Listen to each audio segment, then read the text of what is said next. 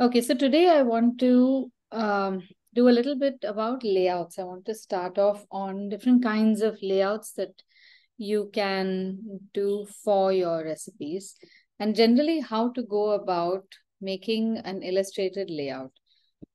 In the past, what I've seen, because in the beginning, all you can think of is the recipe, you don't really land up thinking about how presentable the recipe is going to look. These are things that if someone has some exposure to either journalism or graphic design, even photography to some extent, you think of these external elements, but otherwise there's no reason to.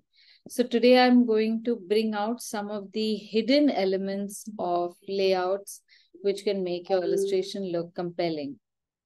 We'll begin first with just planning a layout, what all that entails.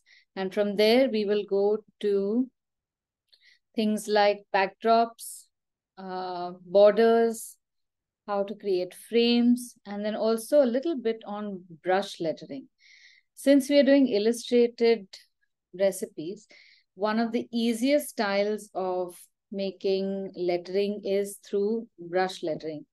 And I think I have a feeling a lot of times people are intimidated with brush lettering, thinking that there is some technique to it. There is a very small technique that you can employ and start doing brush lettering quite easily. So hopefully I will be able to show you that.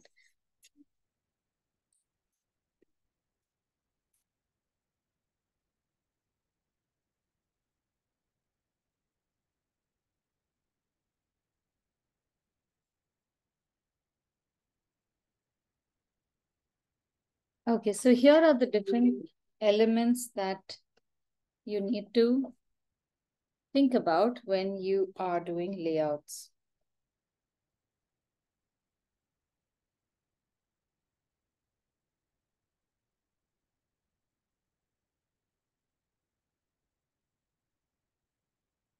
A layout is necessarily only how a page looks. Often when your page is in a magazine or a book, you have to contend with a layout accommodating two surfaces.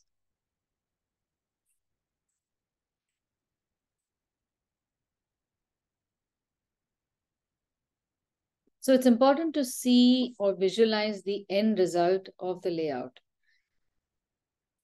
What are the different elements that go in? So one is, as far as our recipes are concerned, it's the text of the recipe itself. Second, obviously, the illustration. But now in this, you can divide this further and you can say, okay, you have a title and body. And sometimes you might also have additional text that is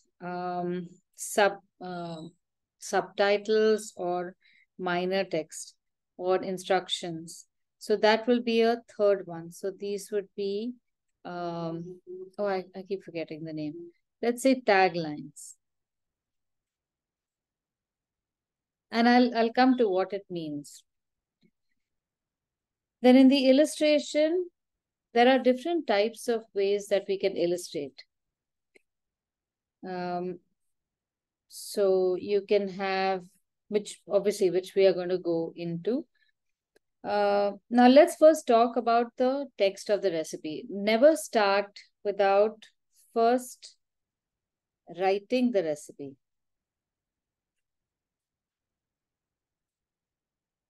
Now either you write the recipe on your laptop or on your iPad, somewhere write the recipe in full.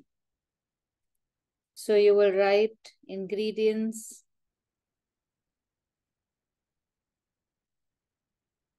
method,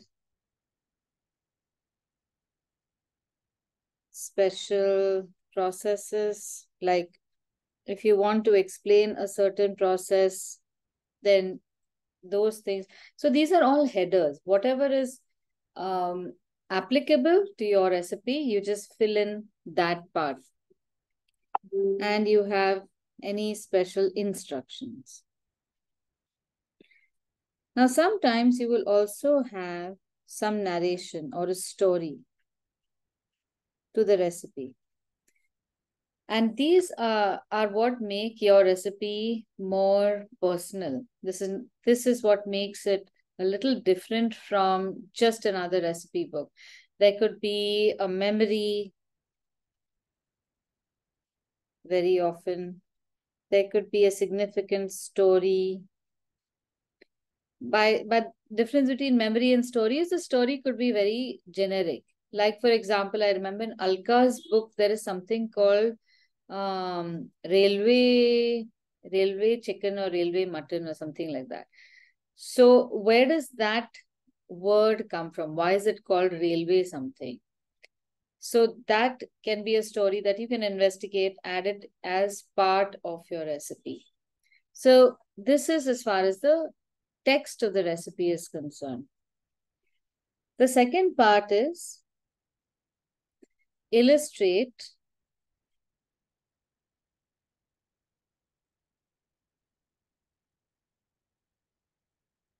all elements in rough.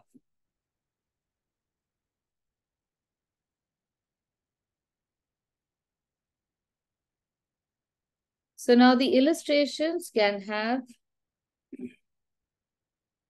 objects, even actions. And sometimes it can have extra stuff or unrelated stuff. We will just call that embellishments. Like, for example, if you are writing about railway chicken, that's part of your narration. The embellishment can be something related to the story rather than just the recipe. So if it is such that, or like, for example, the story, there is a story behind biryani, so the invention of biryani. And as far as I know, it was meant to be something to be carried on a long journey on the back of a camel or something like that. Very weird. But then for that recipe, then I could easily draw a camel with a biryani pot on its back or something like that.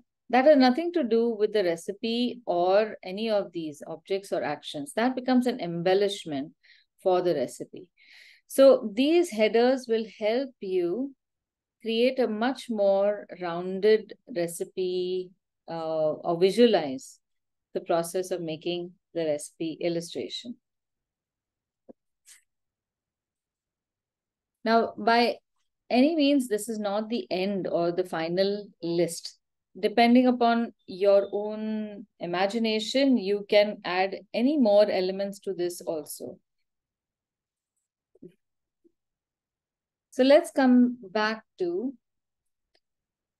the illustration bit. This is fairly finite. For the illustration bit, I want to elaborate a little bit.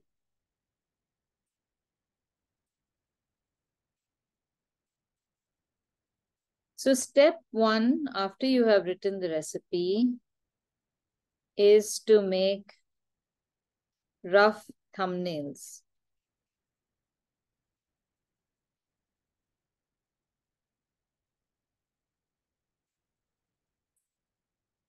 A rough thumbnail is nothing but just drawing, say if I want to make a salad or something, I want to make a root salad. So I'll draw a potato, a sweet potato, a carrot, a yam, so on and so forth. So this is a thumbnail illustration. It's no bigger than maybe an inch or like a postage stamp size.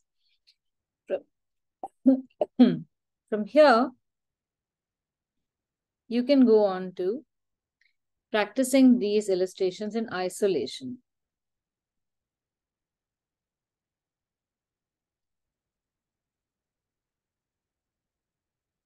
Now, till you become comfortable with illustration, it is good to just, for example, bring out a potato and try out options.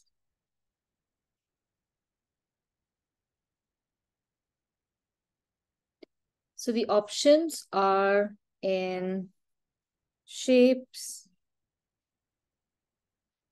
mediums,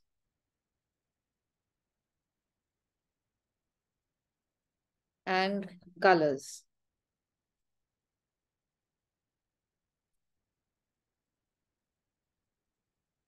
So should I make this in pen? Should I make this in pencil and then watercolor it? Should I make it in color pencil or crayon? All these things are the trials for the isolated images. So what does this look like versus if I were to make a watercolor?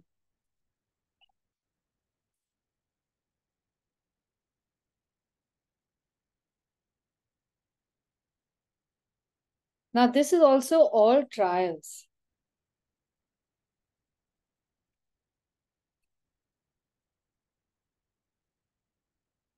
In this, you will be able to visualize how you want to present these. So you can think about whether you want to show them as cut pieces,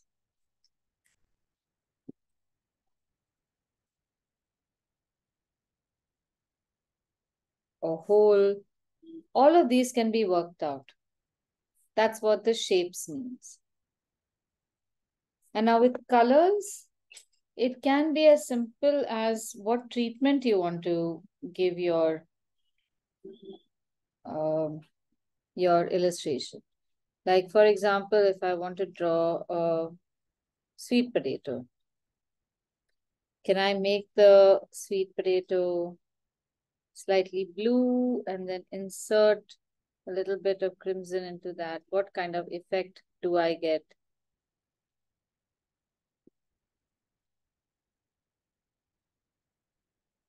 When we do this beforehand, we know what to expect.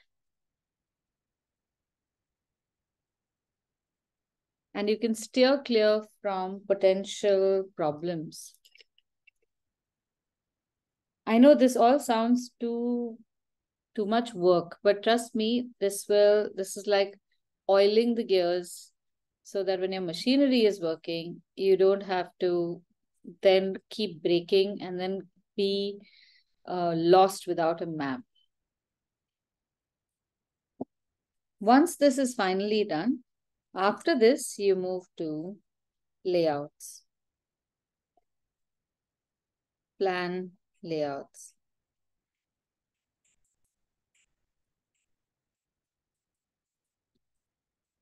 Now, the reason why we move to this is because you get to see quite a few things over here. One is you get to see the volume of all elements. So you know whether you're going to put one sweet potato, two sweet potatoes, or how many elements in the ingredients you're going to put. You also get to see the variety of elements. Now, sometimes, like for example, baking bread, the ingredients are very few, but the processes are many. So that means that the elements are different. Once you'll show a bowl, then you'll show a scraper, you'll show a whisk, then you'll show a jug full of water or milk or all sorts of stuff. So there is a huge range of tools that you can illustrate. Whereas the bread itself is just flour and water and yeast, and that's about it. So here you can see how many different elements you have, what is the variety, and then you can decide on how to plan the layout. Then you also know the length of your recipe.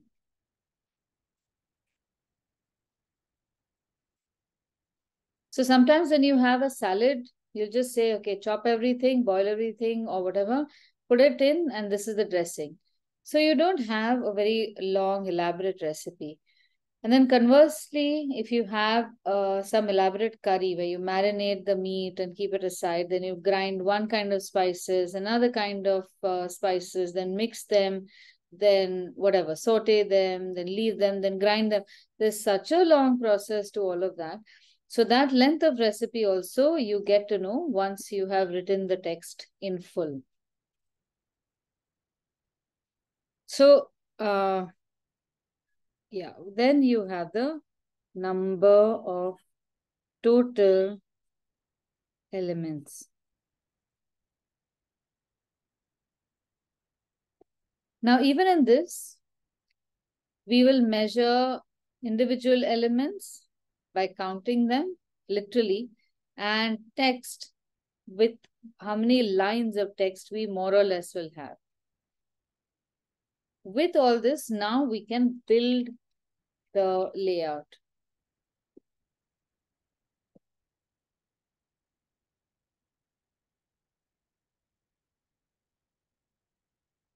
So let's try a few options here.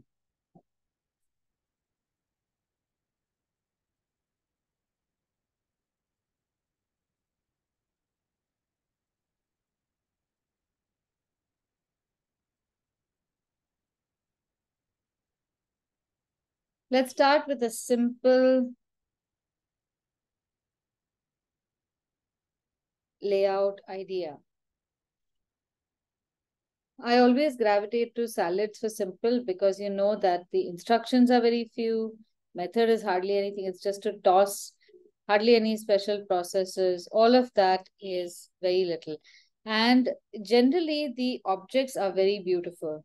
So you have very nice vegetables and everything's green and looks very delicious. So a simple thing, simple layout would be just to distribute all the elements in this space, put a bowl over there and just say cut and toss. So that's also fine. You don't have to make it too fancy. But if you're going to make the recipe of say tossed salad, you can play with the word tossed.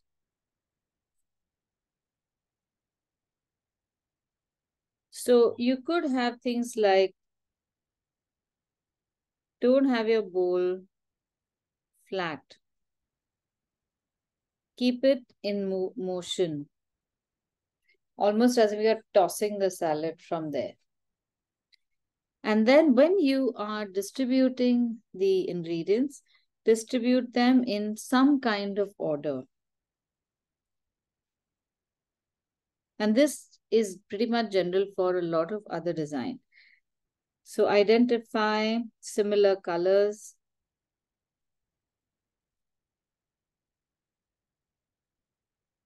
similar size, similar texture. This is just to identify and decide on that order. So you could either have similar colors together so it looks more harmonious, or you could deliberately change and put the colors all over the place so that it looks more jhadak. So for example, if you've got lettuce,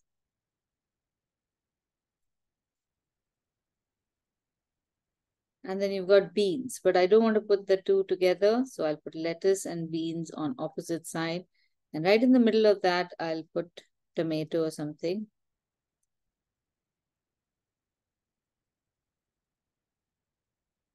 So you have green, red, or light green, red, dark green. Then I could probably have carrot or something. So I could show a whole carrot and then I could show it diced. Now here is nuance. Obviously, you're not going to put a whole carrot in a salad. So please allow your viewers to have a little intelligence. Anyone who puts a whole lettuce or a whole carrot or a whole tomato doesn't deserve to eat a salad. So when you're drawing this, you can always draw this so that at least the ingredients are recognizable. When you chop stuff up, when you see it in a photograph, you can recognize it, but an illustration, sometimes it becomes difficult. So you can do this. I can make a potato, but I'll show pieces. So you have covered two parts in this. You have shown the ingredients, and you've also spoken a little bit about method or special instructions, how to cut them up. Then we can move on to maybe pineapple or something.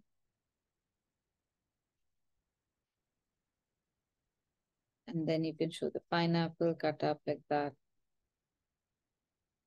So here we have, these are the following colors. We have yellow, we have orange. Let's get my greens.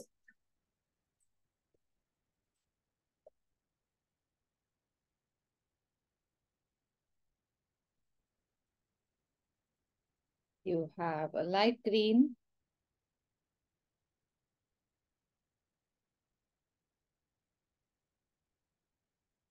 red, and a slightly deeper green for the beans. This exercise, I would say, is very important.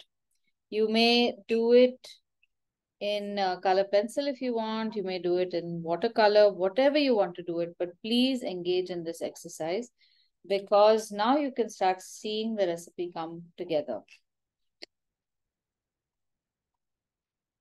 When you are thinking about what to do on a bowl, it's all a matter of balance. Sometimes your ingredients are boring, then you make the bowl interesting. If your ingredients are interesting, you can get away with a plain bowl.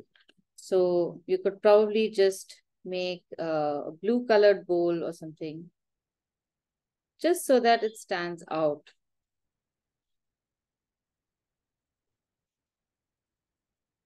And then you could write tossed salad. And we'll come to the lettering in a bit.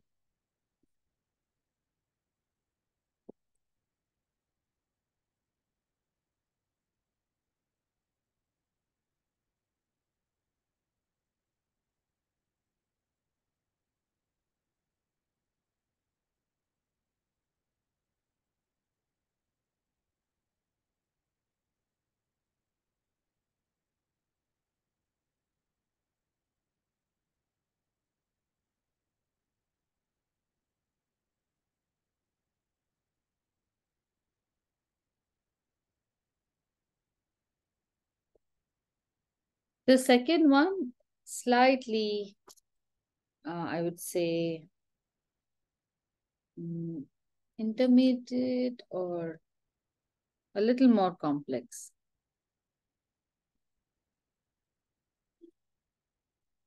And I'm just going to put complexer over here, because a little more complex is very large, a statement to put there. Now here you could make a complex illustration if you are making a recipe that requires maybe special processes or special tools.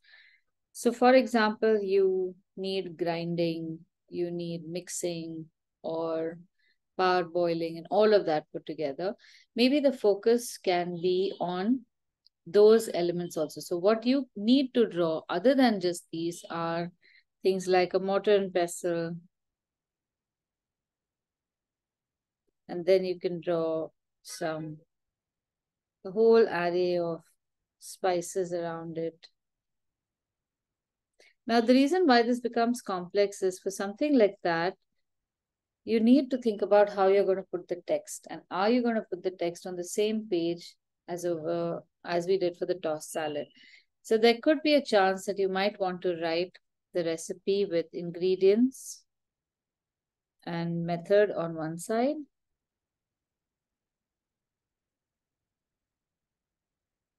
You could have, these are the ingredients, you have the special instructions. And then you could have the method.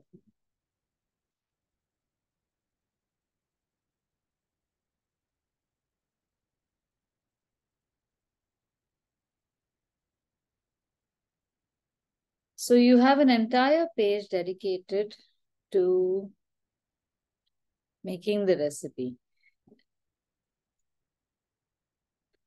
So here now you can really spend time on making all sorts of ingredients, all sorts of, tools.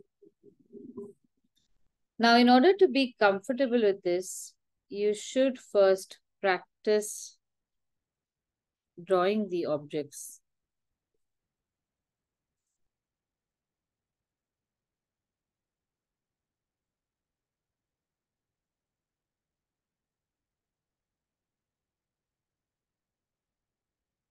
Just like this in the isolated images. Try drawing woks, kadhais, spoons. It takes a little while to get a sense of proportion, get the right sizes, things like drawing a gas.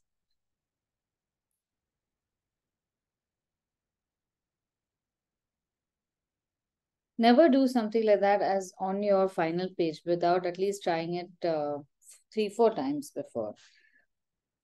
And then you can have your final dish laid out. And you can also put it on nice trivet.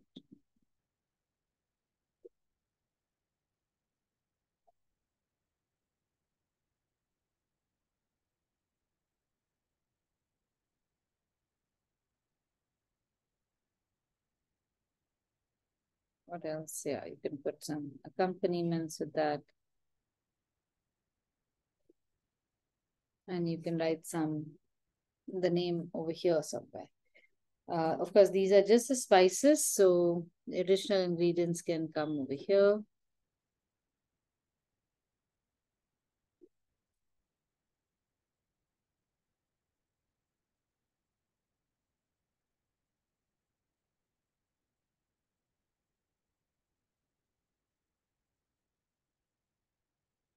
Now, as you can see, there's so much happening over here. This is something that you need more time with, or you can be clever about it. You could put a different color backdrop for the spices. And instantly you'll see how everything gets broken up now. You have a color for mixing of the spices as a backdrop, against which then you have just the recipe made against the white backdrop. And then, of course, you have the final food.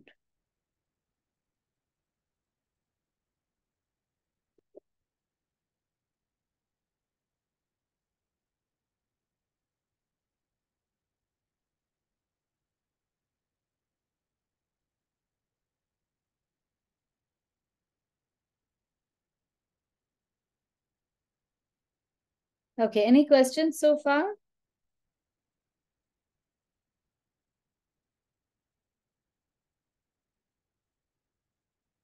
Okay.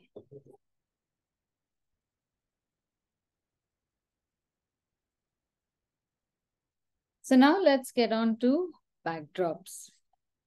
Obviously, what I'm giving you is just an overview of layouts. All these can change. A lot of things can go up and down all over the place. And we have done one lesson in layout some time ago. I'll share a recording, the link to that recording later. So you could go through that as well.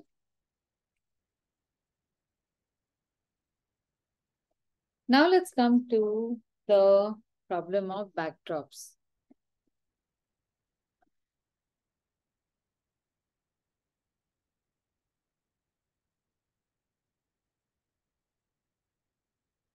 Backdrops or background color, texture, whatever, this needs to be planned ahead.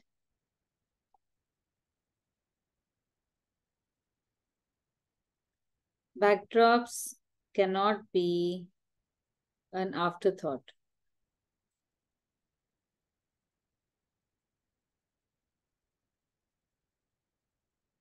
And unfortunately, that is the case in most places. That after the whole illustration is done, you feel, I wish I had a backdrop.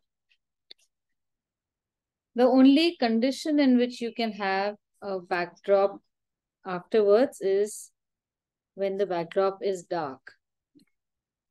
So light colored backdrops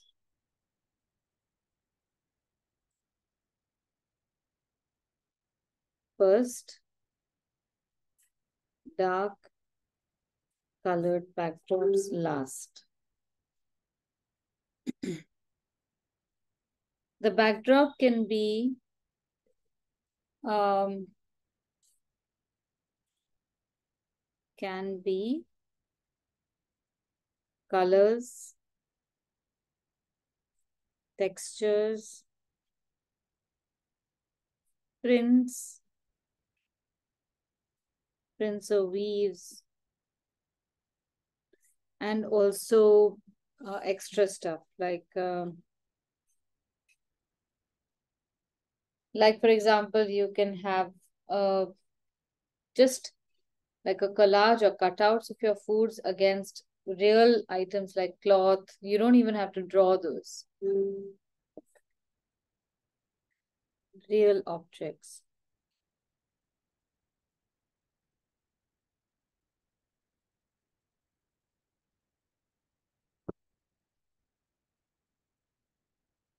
So the different types of backdrops.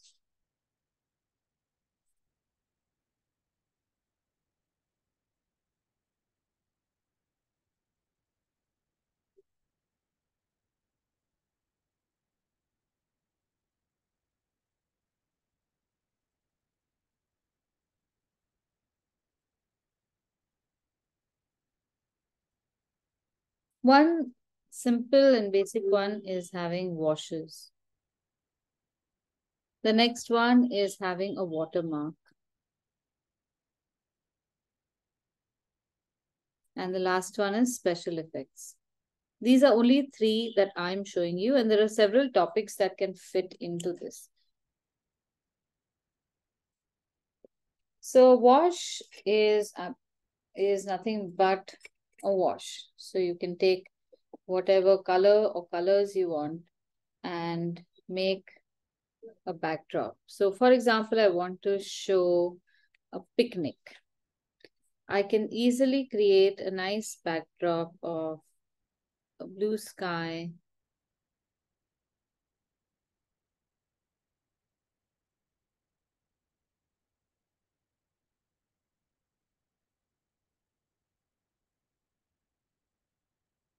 No, this would be a watermark, sorry. So I could just make a wash of a blue sky and bring it down into something green, perhaps.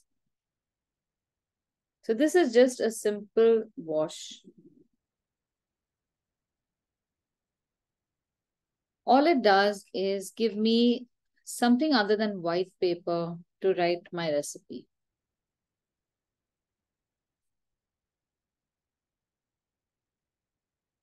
Now, when it comes to watermarks, you can make a very light colored illustration or a print in the background.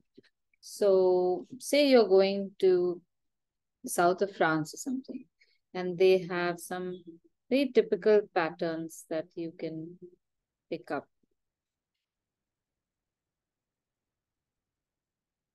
You just paint them really light so that once they dry, you don't see too much of it. And you can in fact illustrate your text right on top of this also. These could be prints, these could be even your things like a scenery if you want.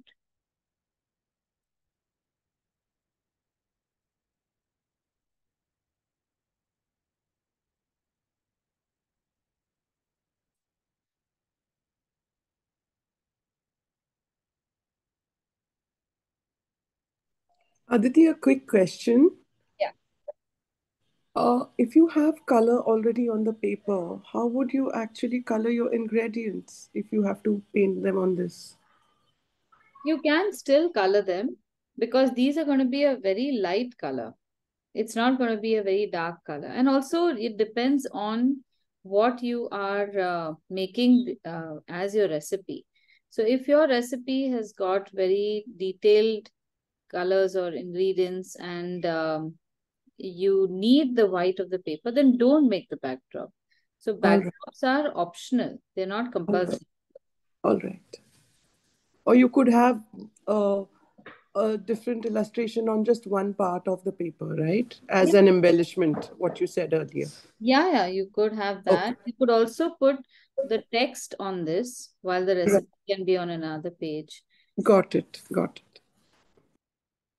So, point being that if you are making a backdrop, make it before, don't make it afterwards. So, similarly to this, now special effects is a slightly more advanced version of the backdrop where you will make the backdrop even more elaborate and maybe make the recipe so it becomes part of the recipe more than just making your paper look good. So for example, if you are going to write a recipe of something that is ages old, you could always make a very nice painting even on which you can then write your recipe. So I will, I can do something like make my illustration very lightly, but in some places I can make it dark so that it looks impressive.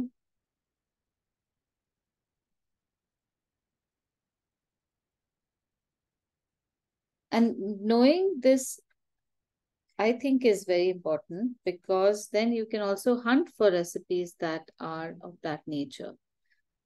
Like if you are going to even write a simple recipe of, say, sandwiches, but they are Victorian sandwiches or something like that, then you can make a painting from that era as a backdrop to make your picture look imposing, a little more impressive.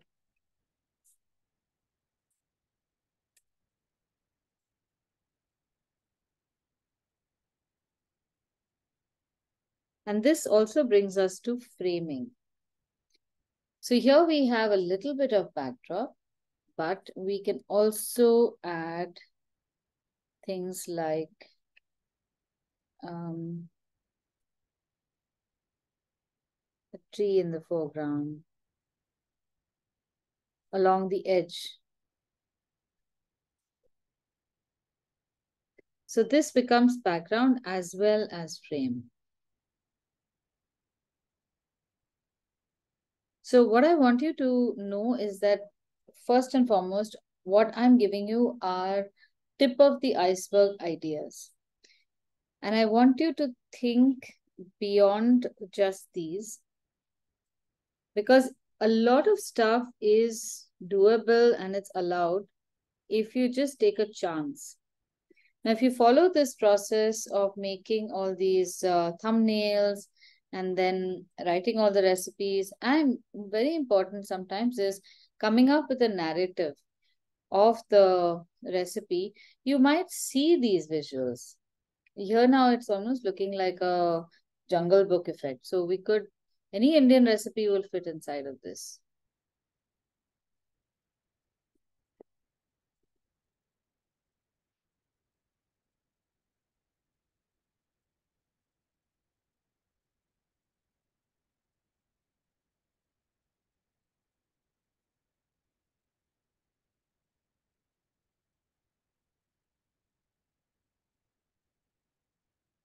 Now moving on to framing. Frames can be of different types, and frames can sometimes be made in the beginning. Anything you make as a planned idea is better than unplanned frames. So, what goes for backdrops goes for frames as well. don't make a frame just because you have some space or you want to make the page look more formal. That just doesn't work.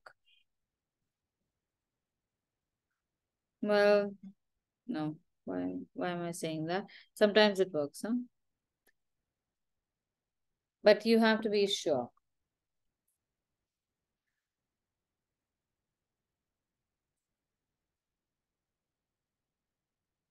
Okay, so most important is, when do you need frames?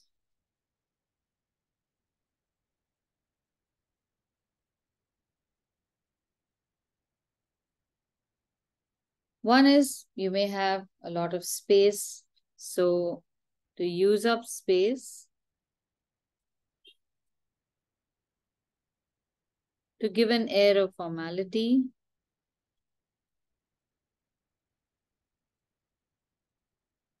to add effects,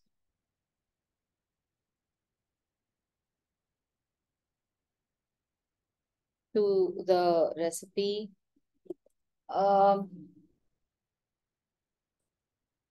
Sometimes you can also tie in a form or make it evocative. Like, for example, if you make something that looks like a Mughal recipe or something, you can make a frame of a Mughal darbar. That darbar really doesn't do anything for the recipe. Maybe the recipe also wasn't something that was served in the royal court, but the two together are evocative of an era. So they make sense. Remember both these, I need to write this in bold.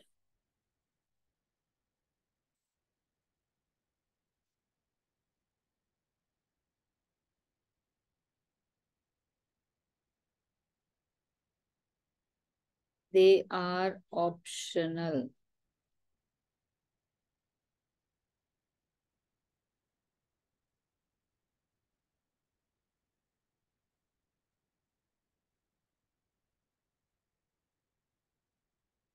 So don't add willy-nilly.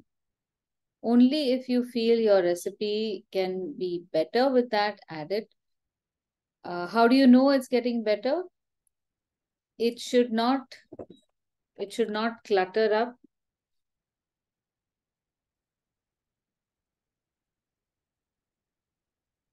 Colors shouldn't clash.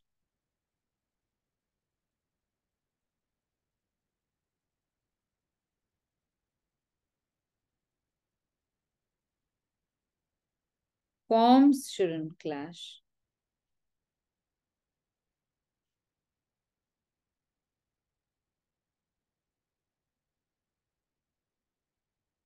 Only then do backdrops and frames make sense. If all of this is happening, then avoid. It is not necessary.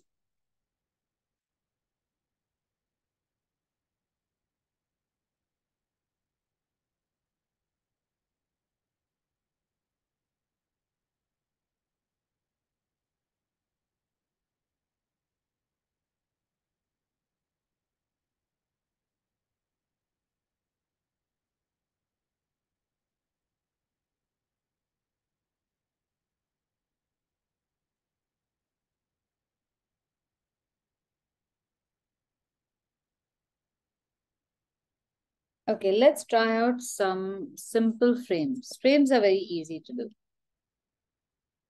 One is just a nice thick color border.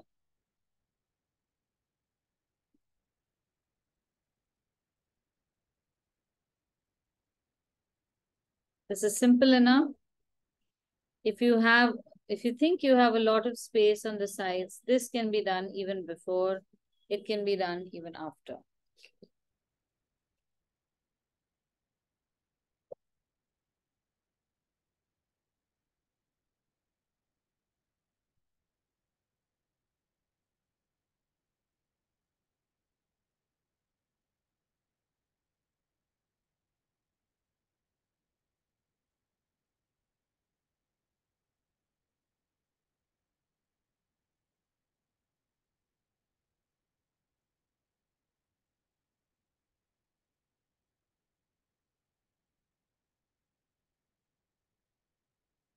Then you can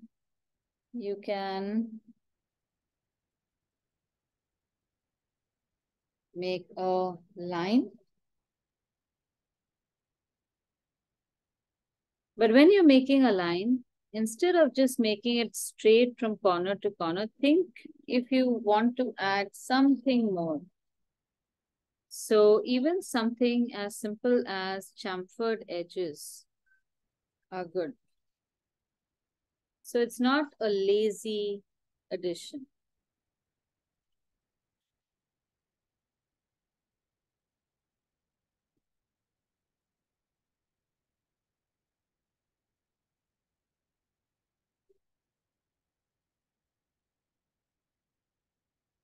Then if we were to combine the two, but make it a little more elaborate, you could do something like that. I'm just going to show you how that elaborate thing will look. Mark out your 4 points. Mark the centers of those 4 edges. And you can do something like this. It could look a little too opulent, but I'm going for opulent right now.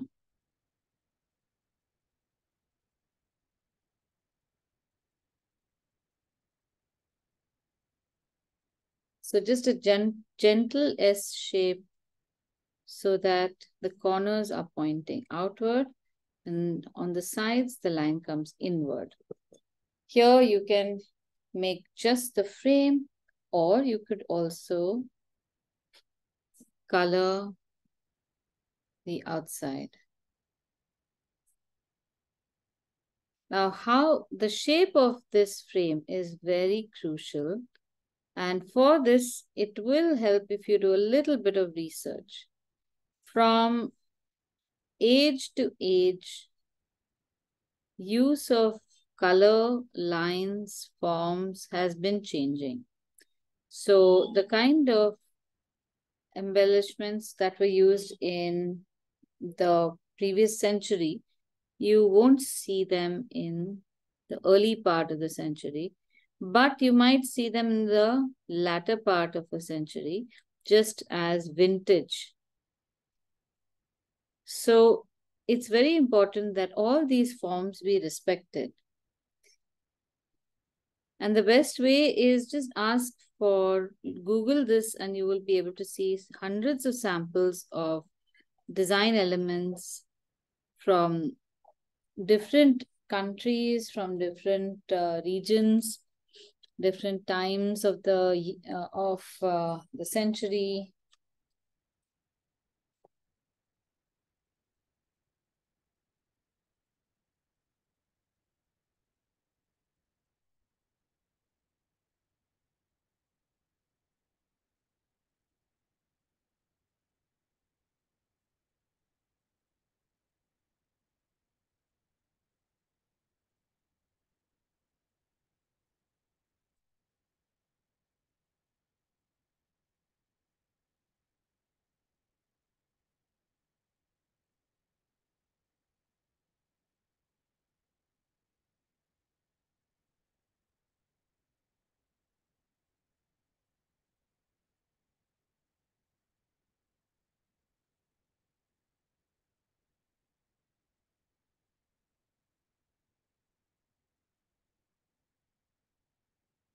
Amanyu, are you making all this, or you're just observing? I'm observing. Okay, fine. I think you will remember all of these things, no? Yes, ma'am. Good. Amanyu is our chess champion, so I think he will have a good memory. I would never be able to remember any of this, so I have to make elaborate notes.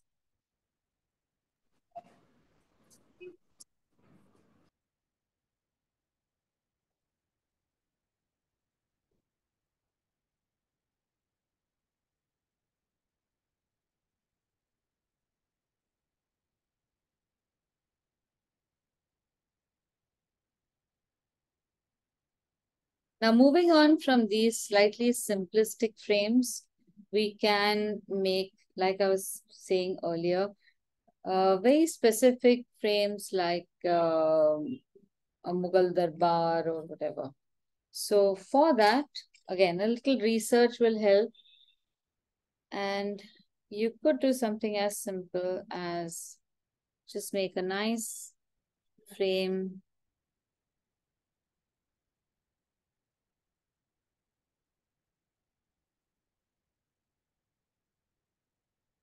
A Mughal arch.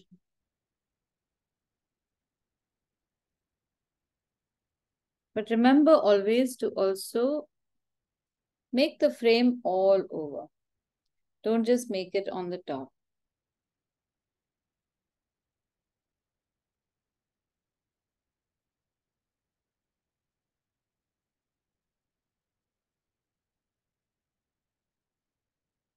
Study some of the original designs before you attempt this, because they are absolutely exquisite, and their best bit is they're so well planned. So you can really make a lovely design out of it. For example, the geometric patterns. Even if I do something as simple as making vertical, horizontal, and crossways lines, I will be able to recreate the feel of a Mughal design really well. Even this would be enough, just vertical and horizontal, but also maybe a little diagonals.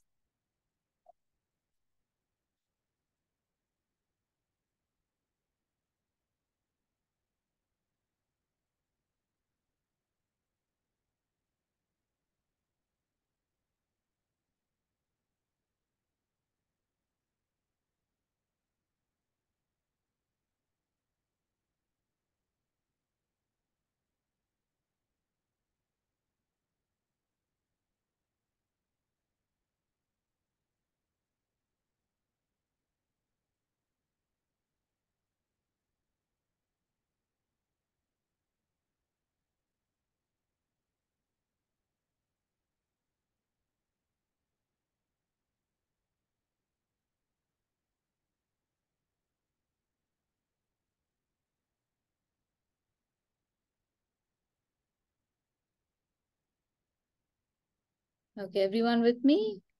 Yeah, Aditi, I'm sorry. Can you show how did you do the diagonal part? I just made a diagonal across the corners.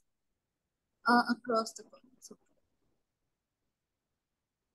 Yeah, so here now, if you make a line from just a little inside of the shape, it goes across both edges.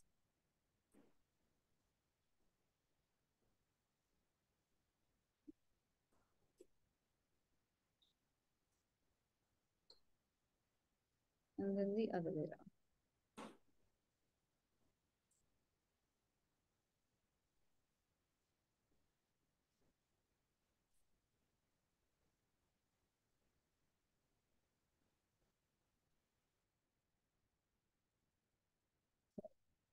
Now there's one frame where you can create a frame from the part of the recipe also.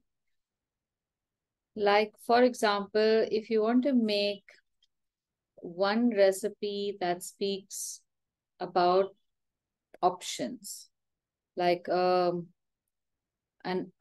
fruit and veggie juices, for example, then in that case, you could make a frame of all the fruit and veggies in that sequence also. Like, for example, I could make a pineapple here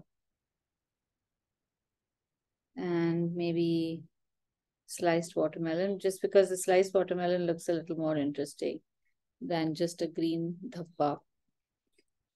And just make all these fruits and vegetables around in a form. So now this technically becomes a frame, though it is also ingredients. So with this, it can be very nice where if you're writing about fruit juices or mixed juices, many of the ingredients are already in the frame, and you don't really need to do anything other than write 4 different options. What else you have? Mango. You can have papaya. So I'm just drawing all the fruits possible. Leafy greens.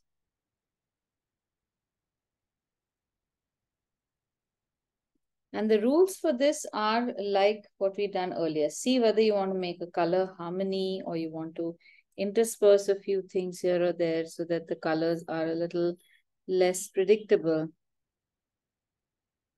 That is up to you.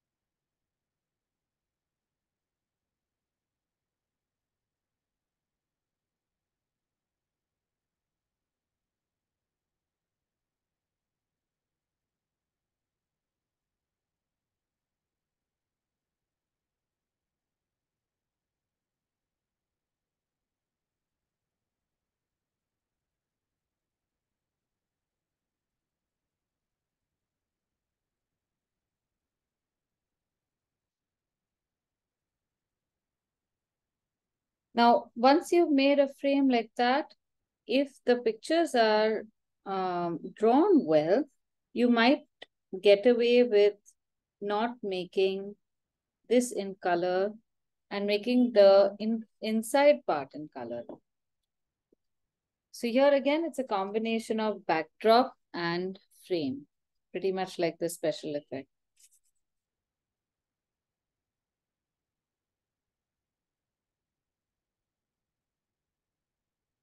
Now, when you do something like that, the frame gets its due attention, but the focus then comes to where the color is. And you can also make a wash which is dark to light or light to dark. That also looks very impressive.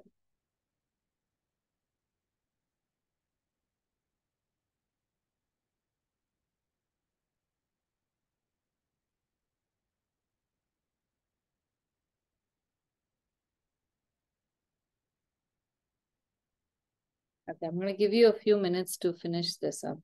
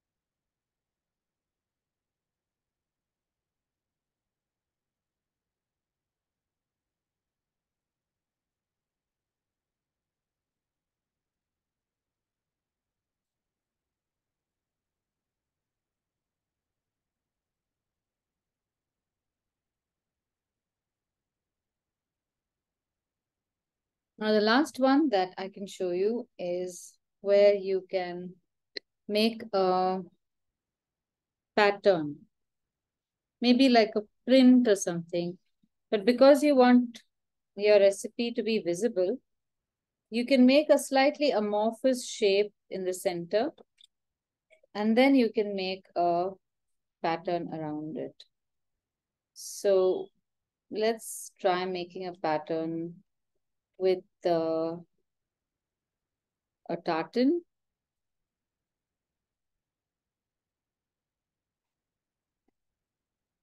So these patterns are also so, again, evocative.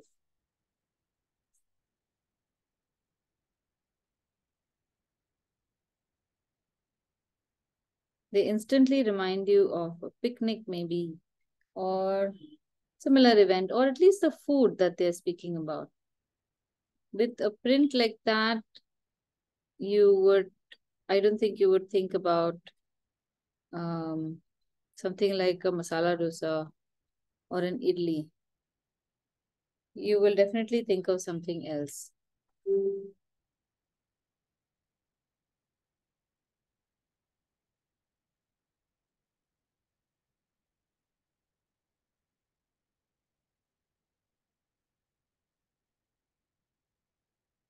And this part now, you can keep it painted like that, as if the design itself is breaking up.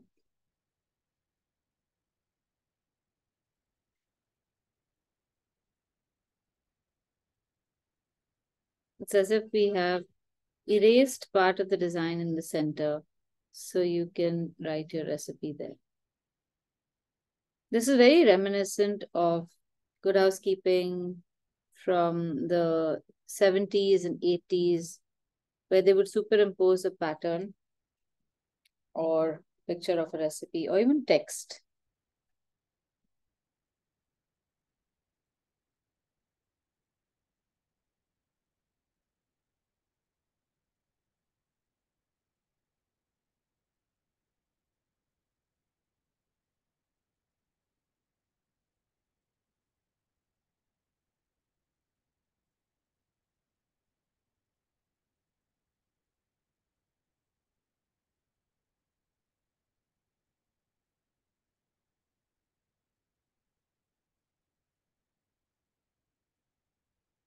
Okay, does this give you some ideas? Yes, a lot more clarity. Yeah, about how to go about it. Very good, very good. So I'm just going to write a few more ideas over here for frames. Like we have this, this would now, I guess, be gingham. You could also make something like wooden planks.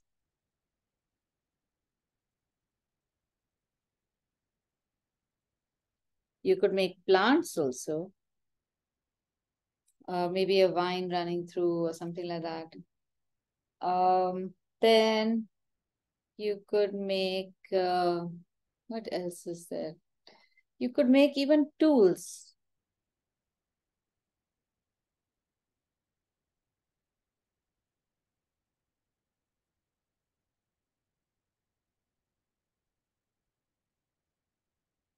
Any kind of object can be converted into a frame. So this one, the one in the bottom middle, instead of fruit and vegetables, if you want to show a working lunch, for example, all these elements could easily be converted into an outdoor work process. Like maybe you're a photographer, or maybe you're uh, uh, maybe you're a surveyor or something, an explorer. You could always draw those elements around and then write a recipe for that. All right. Now let's move to the brush lettering. I'm going to give you a few brush lettering tips.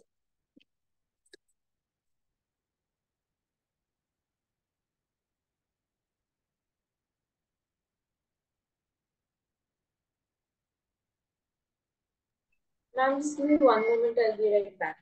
Okay. So for this exercise, use a medium brush like a 4 or a 5. And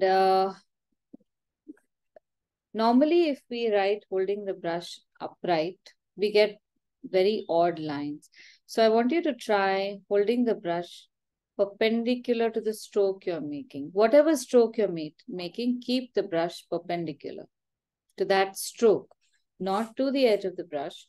So say, for example, I'm making the letter A. The stroke on the left is going from northeast to southwest. So my brush will be pointing towards the northwest, like that. Okay, if this is the stroke, my brush will be pointing over here. If this is the stroke, My brush will be pointing here.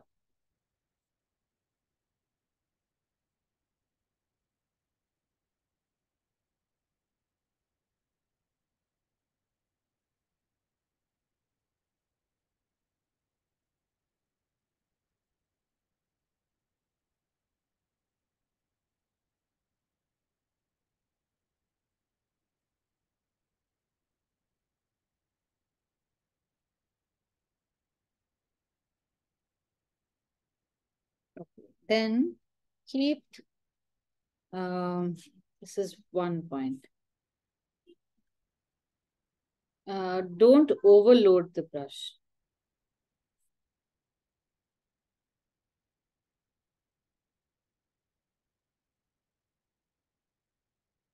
Just keep it well hydrated so you get good short strokes.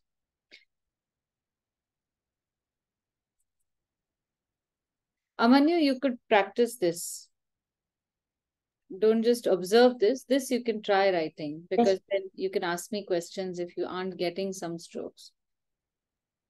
Yes, ma'am. Okay, so what's going to happen is when we start writing, a little part of our brush is going to be flattened, and we can consistently get one thickness of line.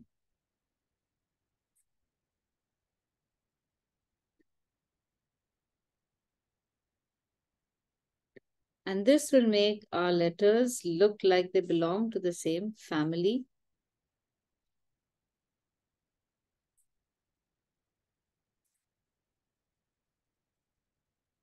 Keep moving your hand from one direction to the other. When you're making circular letters, break up the strokes.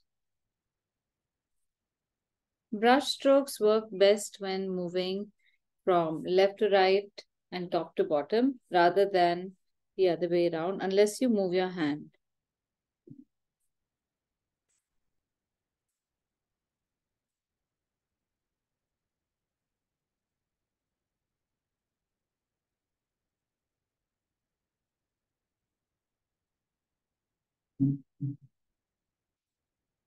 The shapes are going to be a little wonky, so please keep them wonky.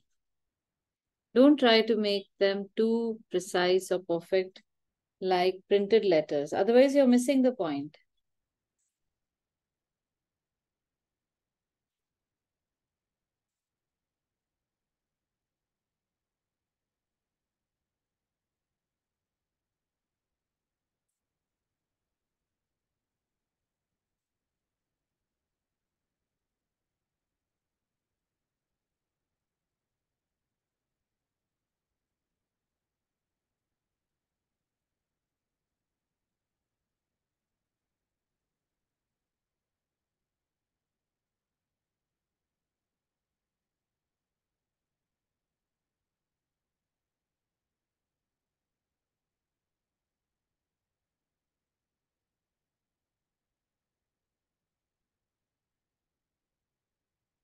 And load the brush before it goes completely dry.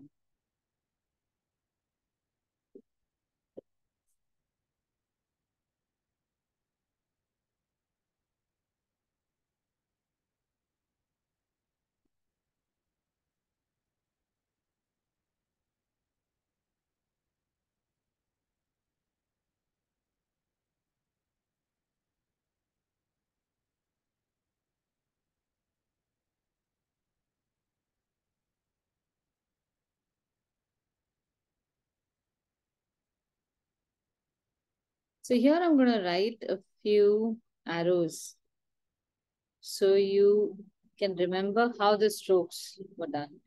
For circular letters, especially, it can be a little bit of a challenge.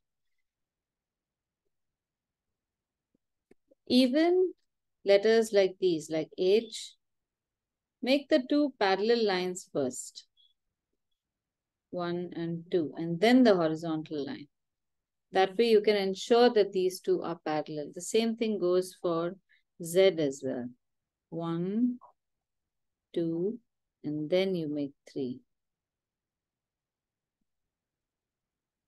Even for n, you can do the same.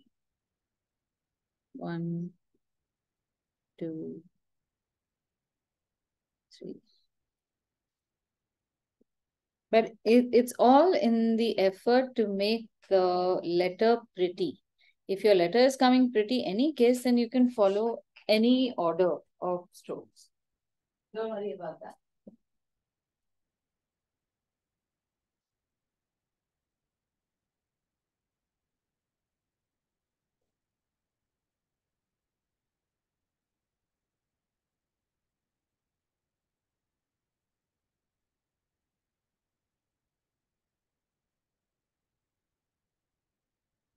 Now, if you're comfortable with this, but you've not finished the alphabet, leave some space and we'll move on to the running hand.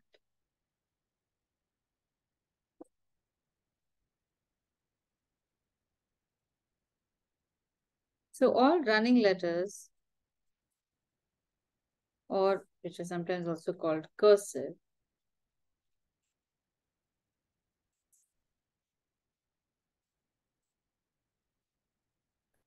things move pretty much the way that we write these letters, but there are a few differences.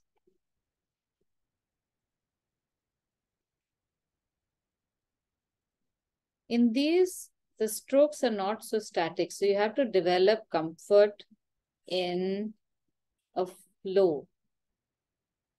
All letters will have, many letters will have an entry stroke, the letter itself, and an exit stroke.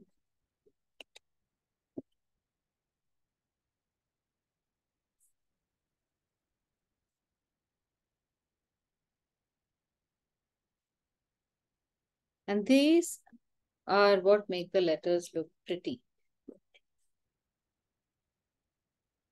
So if you're not familiar with cursive writing, which I think 90% of our youth population will be now, this is how you have to go about it.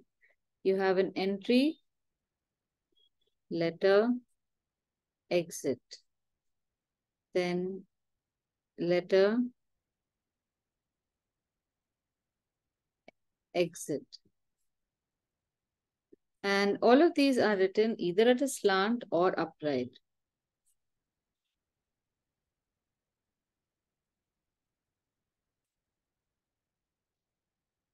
Most of them are based on a circular form.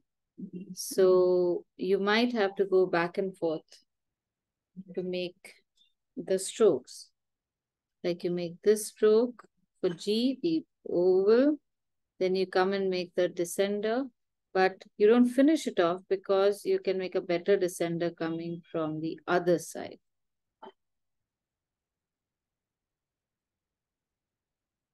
Usually the sides will be thick, tops and bottoms will be thin where the brush turns. That's just how the brush works.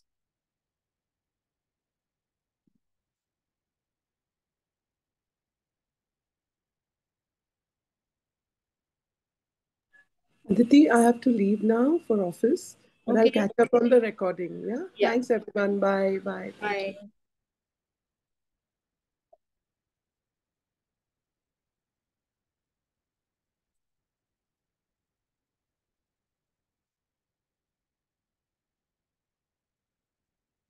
Now, one way of writing an M is like this, but you can also modify it and write it as simple as that. So you don't have a line that goes over. It just comes like this. Your exit stroke of the M or the previous letter just goes and touches the top of the N.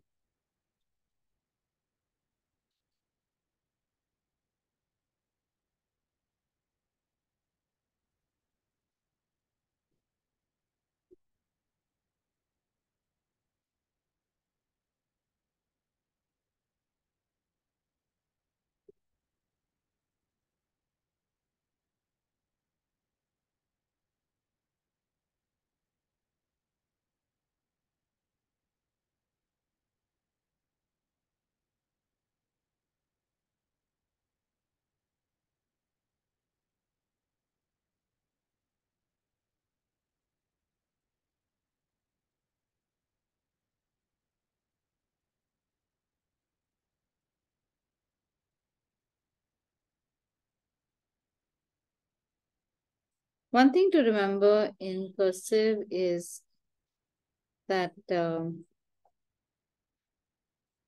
spacing between the letters should be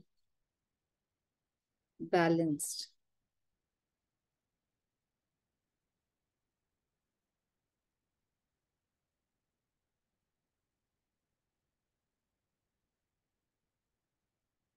So when you're moving from writing in print to cursive, very often this space is very confusing.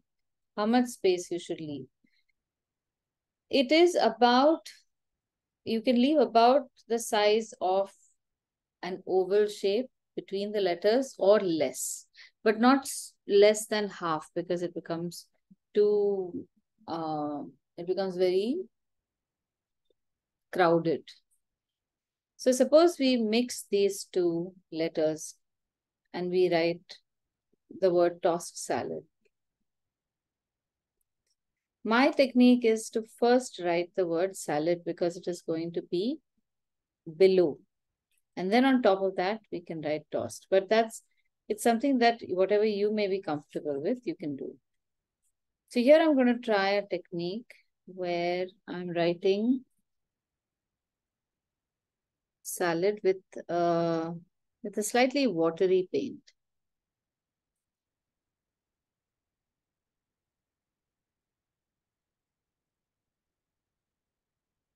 And I'm deliberately pressing the letters in some places, and some places I'm not.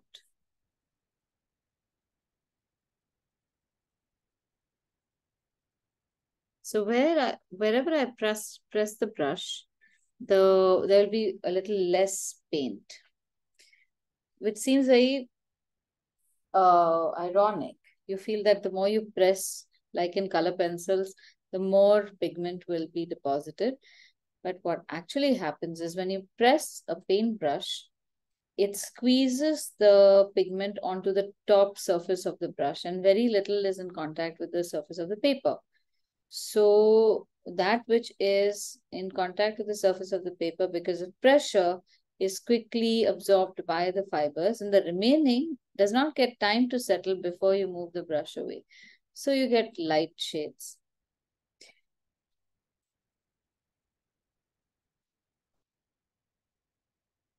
Now always remember, you need to wait before proceeding. So while this is happening, I am going to write something like sandwich with this. So going back a little bit to when we written some of this text, you can always create baselines so that you can write the letters right on top of the baselines. I think I'm going to make it like this, at the top.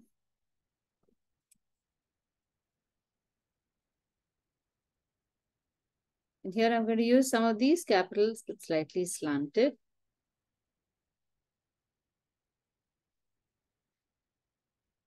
Right, sandwich.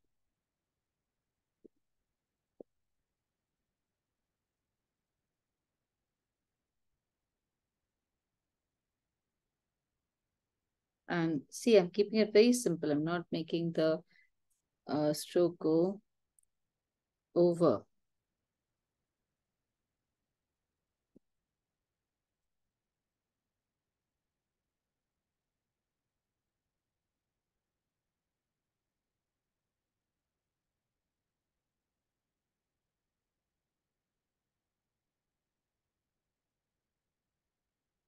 When I'm writing which, I need to remember that it ends with an H. So I can't write so close that my H is going to stand out too much.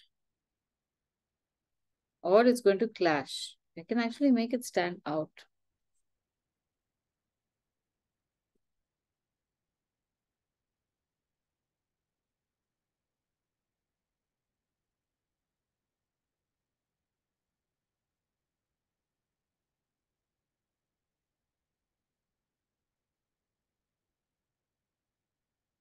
So when it comes to lettering, if you can remember to see the letters as shapes rather than letters or words, then you'll start thinking about how much space I'm going to use up.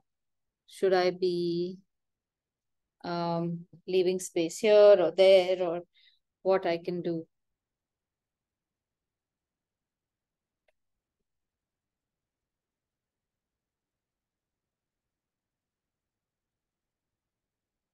Now, some easy effects for this while these are drying.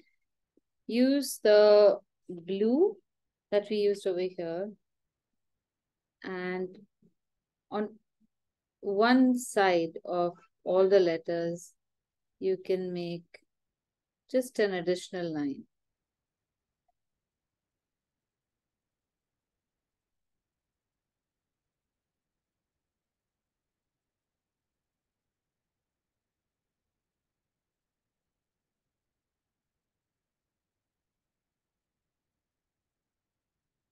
All you need to do is remember which side you're making the lines of every stroke, and you should be fine. Whether you see the letters upright or upside down.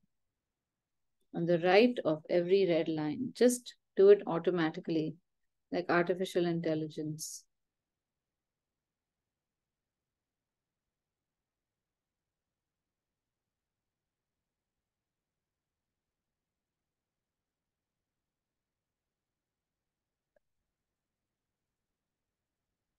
Good.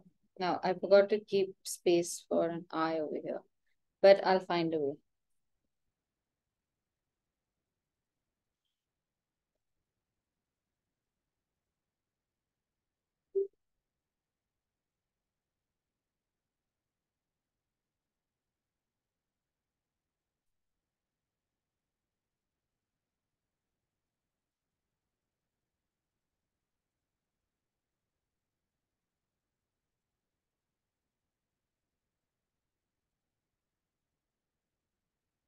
Now, to this, I could easily add another word. Now, because sandwich is so big, I should not eat into the beauty of the word sandwich. So I'm going to write the next word smaller, just above the word sandwich.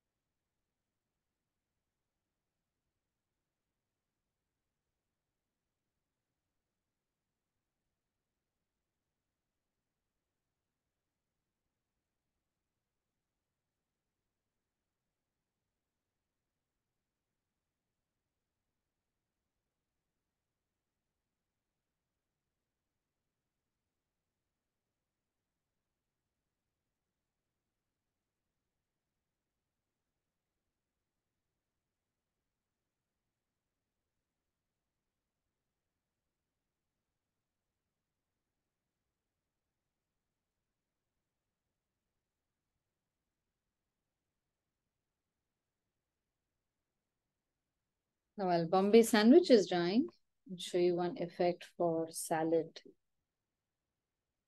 This time, I'm going to change the color and use a little cobalt blue.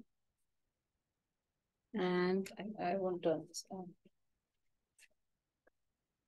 I'm going to make the same kind of strokes that I made before in half the letter forms. And they don't have to be identical. If you get them as identical strokes, that's great. But even if there are a few overlaps or a few places where the strokes are not identically sitting on top of the other, it's fine.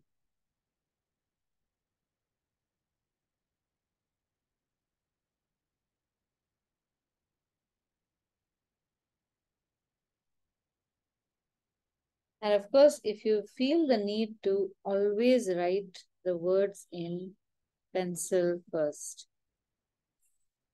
But when you're writing this in pencil, remember that you have to spread out the letters.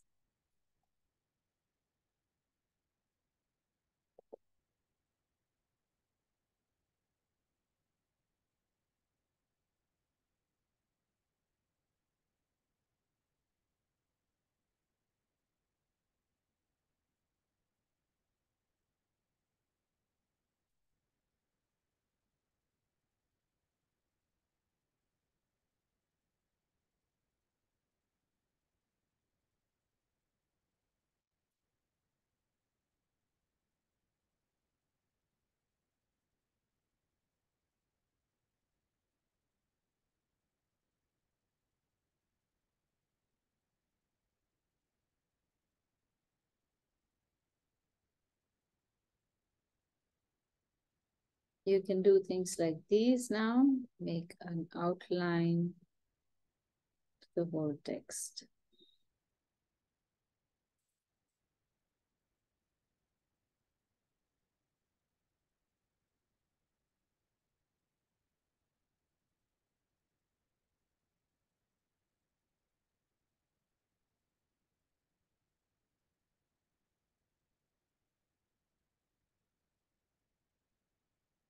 And then you can give this shadow. Since there's so much blue we're using, I'll give a shadow to this in gray. And I'm just going to try making a shadow all around this time.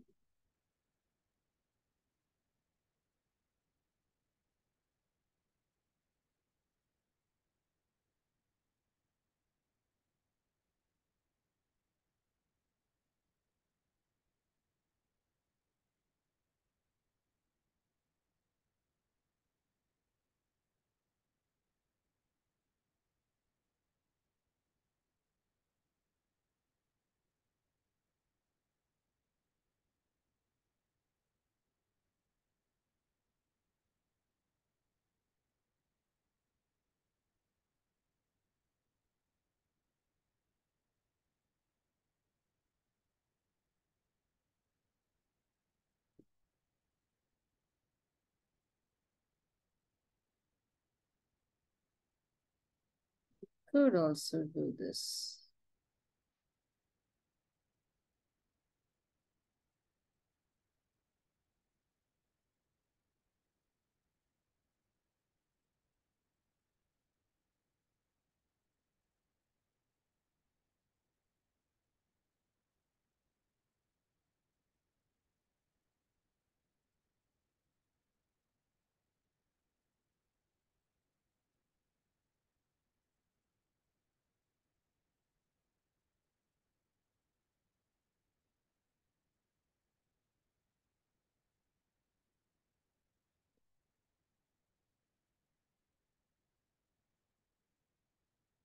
Okay, any questions?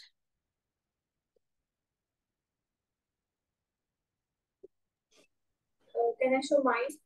Yes, let's see.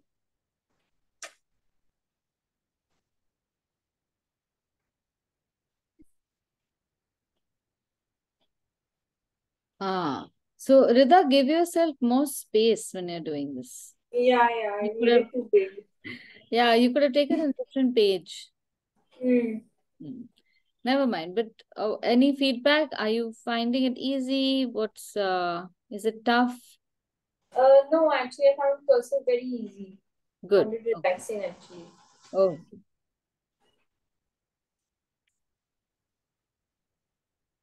Okay, 1 second.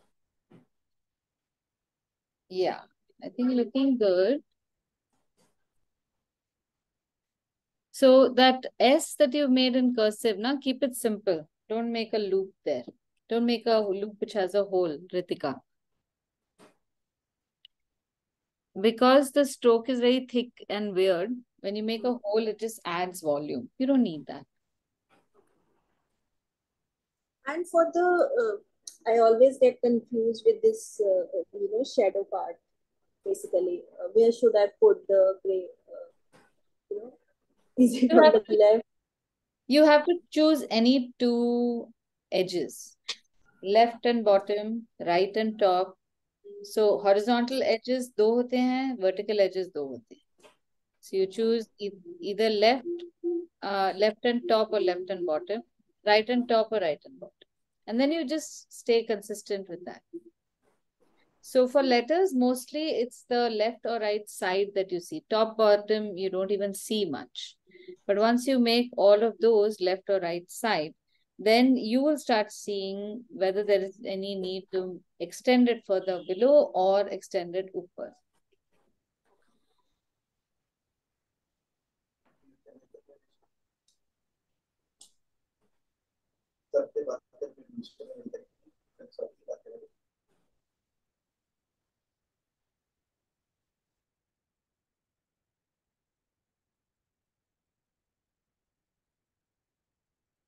I could not stay without dotting my I. So I've gone and made it in that little armpit of the end.